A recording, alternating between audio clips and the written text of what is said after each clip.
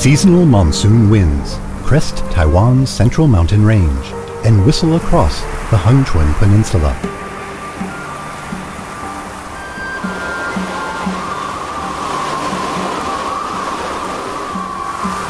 Known locally as the Howling Wind, it sweeps across Taiwan's southernmost peninsula,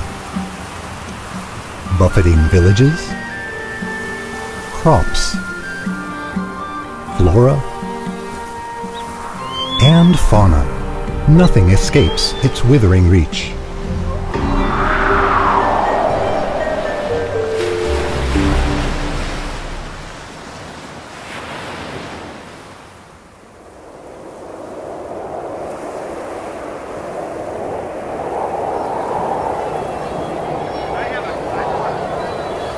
The wind's blowing at full throttle.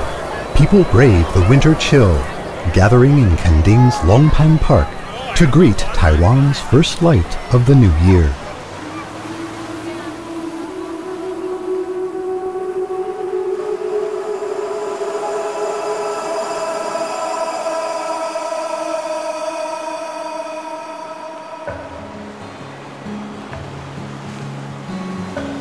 Hengchun's howling wind, whether blowing at a whisper or a roar, reveals its august nature in the fine sand that it disperses through the air and the frothy green waves of the sea.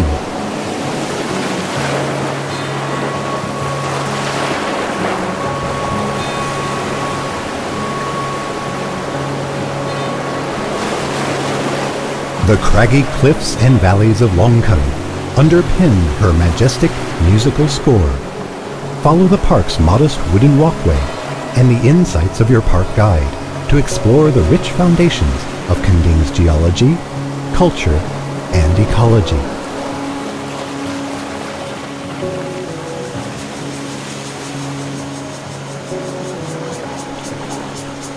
Cape Erluanbi, Taiwan's southernmost point, is home not only to the island's oldest lighthouse, but also to prehistoric cultural sites that date back several thousand years.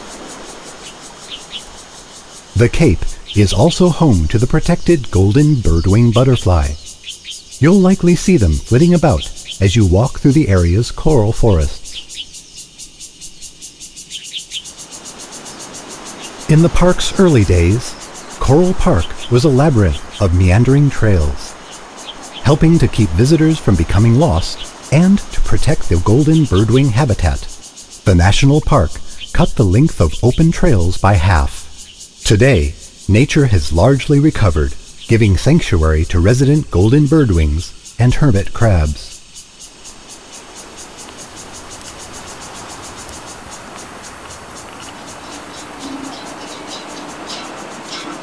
The annual Spring Scream Music Festival opens under roseate late afternoon skies. Indie musicians from around the world converge on Erluanbi Park. Fans and bands revel together in this one-of-a-kind music event.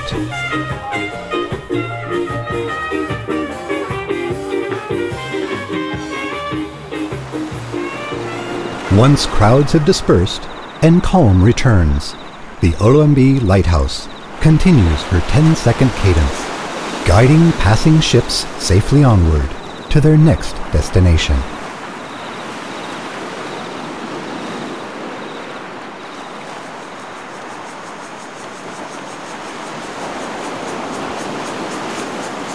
The fringing reef between Erluanbi and Maobito hides a brilliantly polychromatic kingdom of living coral.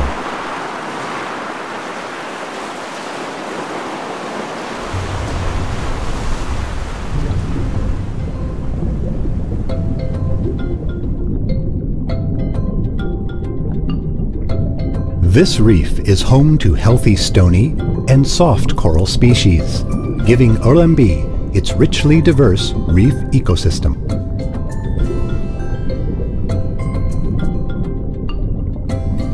A colorful panoply of fish and profusion of marine invertebrates add brilliant splashes of color to this enchanted undersea garden.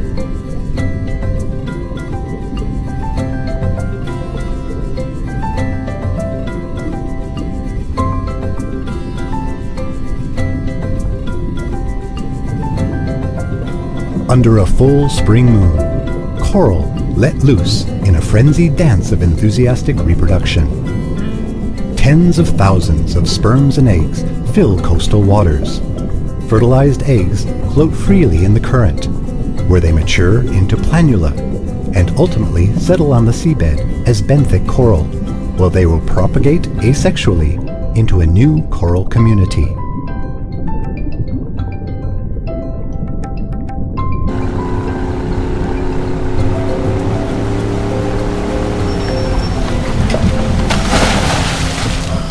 To help protect precious coral resources from pollution and destruction, the National Park Administration holds annual Coral Eco Week activities. Conservation staff and volunteers lead the long-term monitoring and coastal cleanup activities critical to keeping this coral kingdom beautiful for generations to come.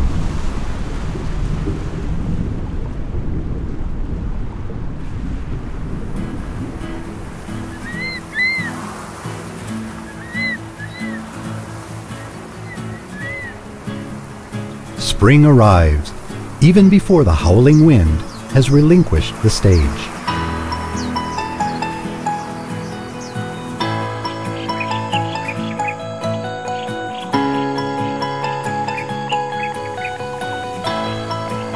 Purple chinaberry tree blossoms, red Leah tree blossoms, and yellow Formosa acacia blossoms line the road to Sheding Nature Park. The air, fringed with light floral aromas, coaxes butterflies to a seasonal nectar feast.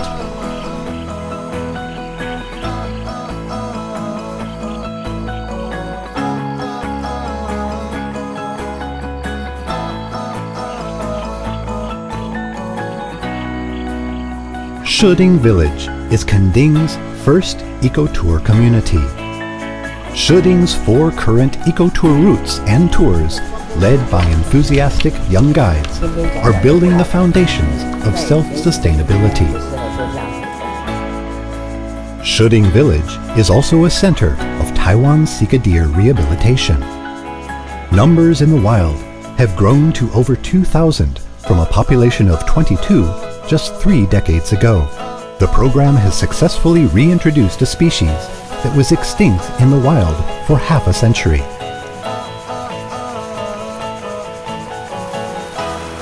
In recent years, sika deer have expanded out into the Yongjing village area. During antler shedding season in April and May, community guides take visitors into the forest to better understand the sika deer habitat and take in the full eco-tour experience.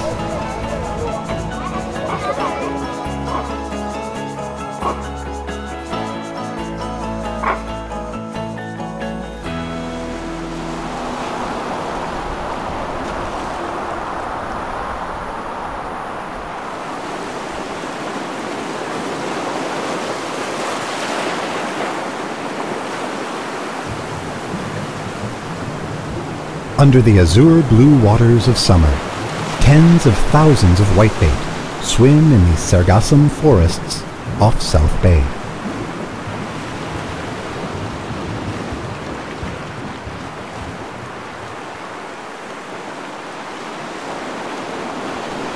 Sun worshippers and water enthusiasts alike converge on Kending's beaches in summer.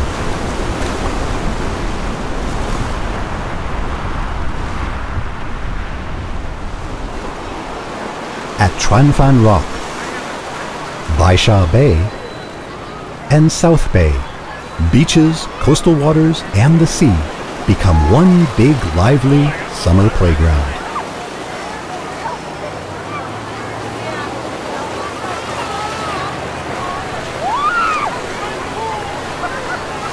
Although they may escape your notice, highly trained professionals keep careful watch over the safety of the multitudes of beachgoers that visit Kending each day.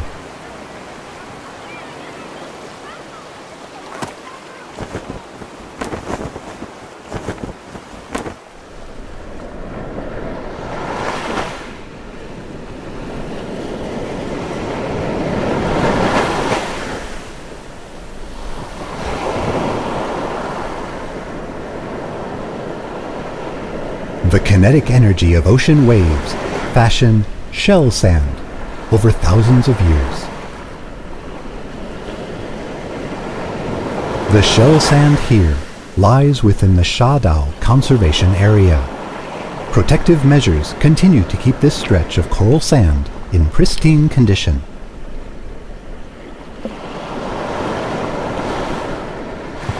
Summer's southwesterly winds bring Barringtonia seeds and other hardy flora to Kending shores. They land, sprout and take root, expanding and enriching the area's coastal forests.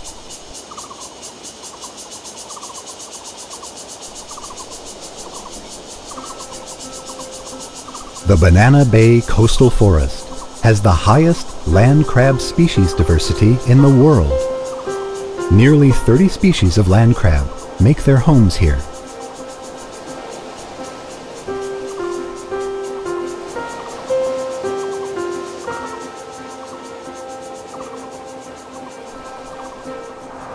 When it comes time for crabs to release their eggs into the sea, seeing females safely across roadways is a key part of national park conservation efforts.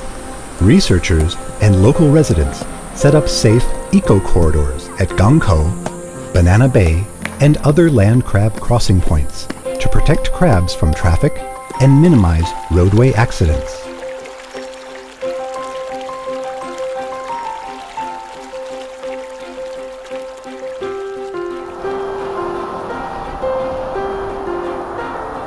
Restricted lane access, selective road closures, species surveys, and other conservation measures all help see female land crabs safely to the coast to welcome a new generation into the world.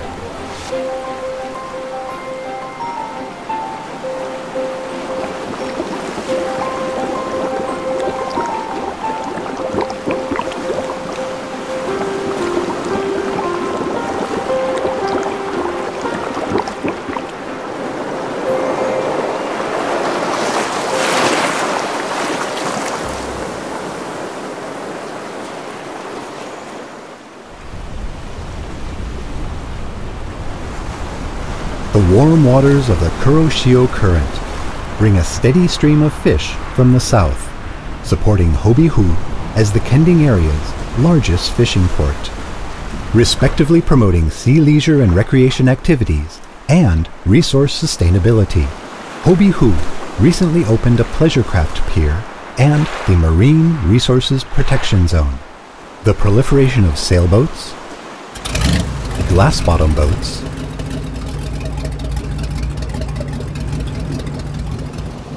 scuba diving, and other water activities has helped diversify the local economy away from fishing and into sustainable recreation and ecotourism activities.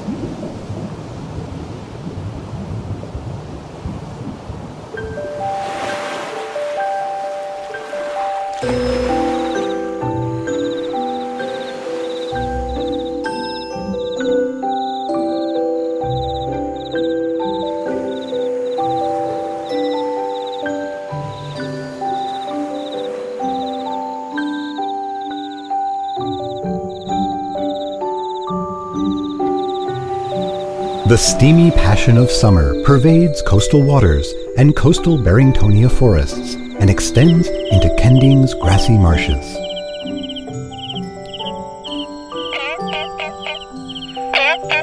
Resident frogs keep the summer season hopping with their whimsically husky croaks.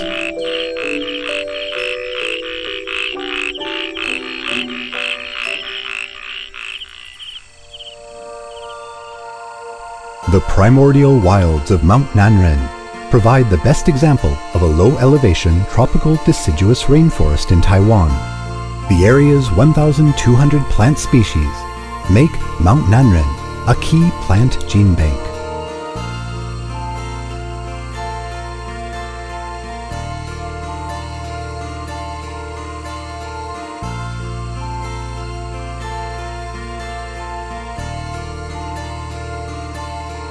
To adequately interpret this gene bank, the National Park rigorously trains its ecological tour guides to take visitors on in-depth explorations of the area's forest ecology.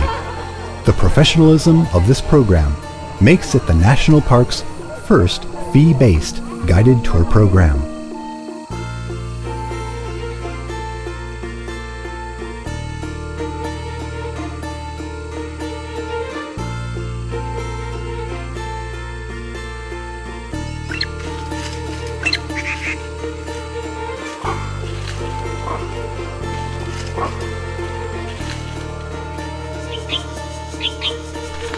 During breeding season in May, Mount Nanren and Longkeng Conservation Area are closed to the public for 1 month, giving animals and plants time and space to answer the primal call of nature.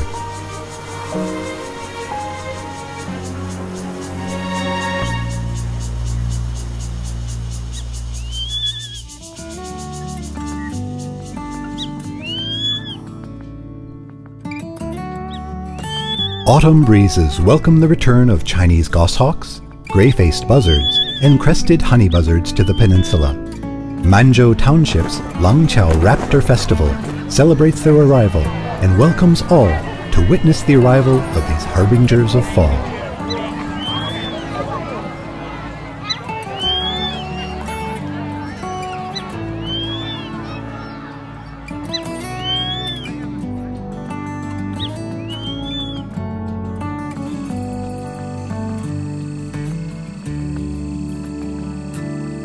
Longshui community's verdant rice fields are now draped in fronds of golden grain.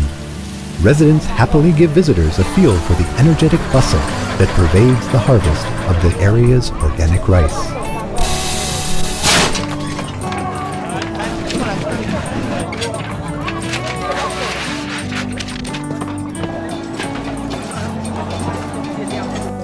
After investing over a decade helping train up Shuding Village's now nationally honored team of eco-tour guides, Kunding National Park headquarters is now working with Gangkou, Manzhou, and Yongjing to develop and promote over 40 other distinct ecotourism itineraries. As well as to train locals to do wildlife and environmental surveys, providing guides with an ever-widening, ever more relevant body of knowledge to share with visitors.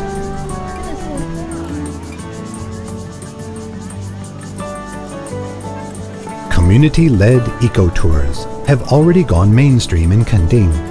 Working to refine programs even further, the National Park sponsors artists in residence to breathe new artistic aesthetics into these communities.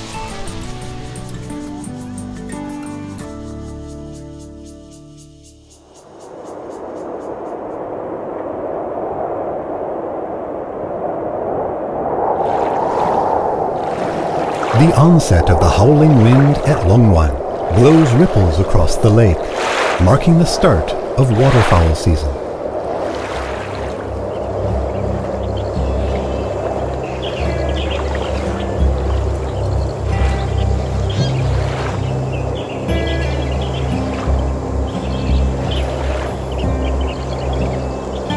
Migratory birds arrive from the north, enticing enthusiastic birders to join in the fun.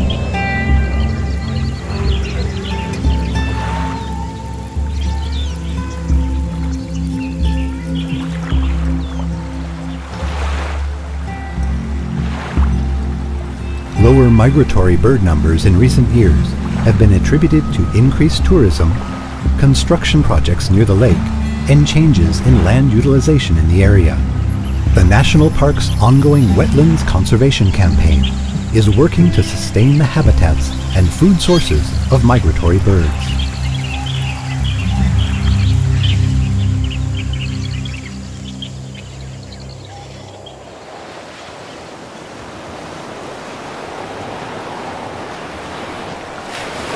Maoyan Zhihai is a top 8 Hengchun Peninsula scenic attraction. To ensure barrier-free access, all trails in Maobido Park are handicap accessible. Now, all visitors can marvel at the coral reefs, wave-eroded rocks, and other spectacular scenery here.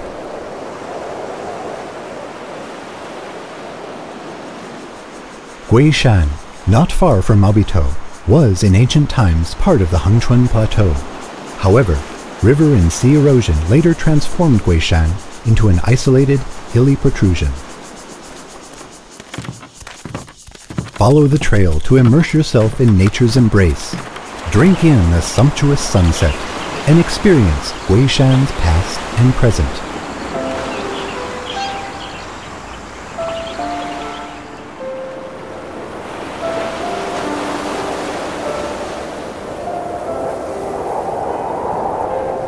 The howling winds return once more, crossing mountains, crossing the sea, whistling across villages and fields, roaring pell-mell from east to west, blowing from the wilderness into our communities. The howling wind buffets the national park and locals alike. It is woven deeply into the fabric of life. Taiwan's national park system, nearly 50 years young, has created a national park dedicated to preserving biological diversity and promoting ecotourism. Scientific research and environmental education are inspiring visitors to experience for themselves the environmental aesthetics of the Hengchun Peninsula.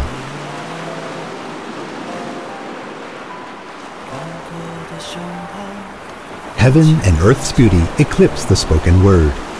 Kending National Park is a precious ecological treasure. Kending National Park headquarters strives to execute both its conservation and regulatory responsibilities to ensure this treasure is sustained for future generations while meeting the needs of residents and of tourism.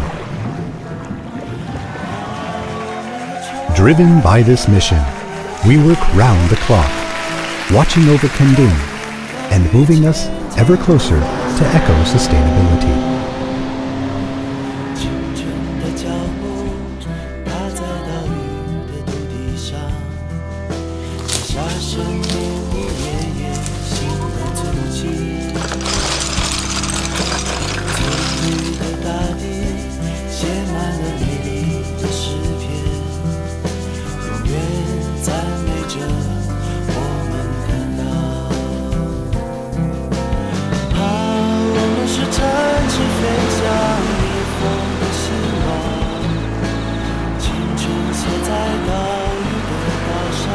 As the cycle of seasons runs full circle and a new year begins, thousands of hope-filled celebrants converge once again on Kending to welcome the first rays of a new year.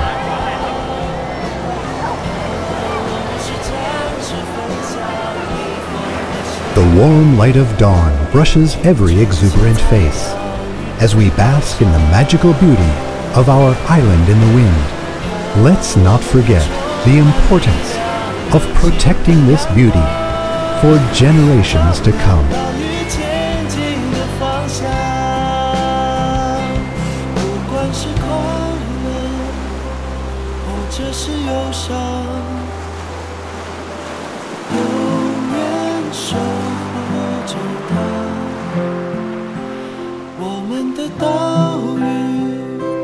小小的岛屿